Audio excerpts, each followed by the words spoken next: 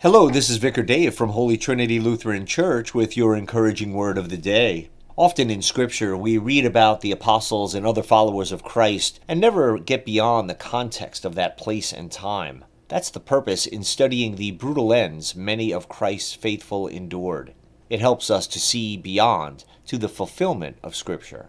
According to Luke, in the book of Acts, James, the son of Zebedee, the elder brother of John, was a relative to our Lord, through his mother Salome, a cousin to Mary, Jesus' mother.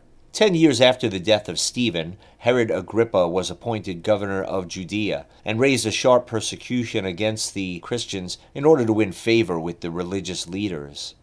Clemens Alexandrinus records that as James was led to the place he would give his life, the accuser was brought to repent of his conduct by the apostles' extraordinary courage and undauntedness. The very person who brought charges against James fell down at his feet to request his pardon, professing himself a Christian and resolving that James should not receive the crown of martyrdom alone.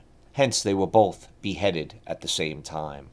The year was AD 44, and Scripture was fulfilled for James, who, in Mark's Gospel, chapter 10, verse 39, resolutely told our Savior he was able to drink the same cup Jesus would drink.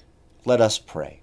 Abba, Father, Creator of the heavens and the earth, through your Word and your Son, our Lord Jesus Christ, you have begun a good work in us. Strengthen us, lead us, and encourage us to give all that we have for you and the salvation of those who see our faithfulness and respond to your call. Amen. May the peace of God give you rest this evening.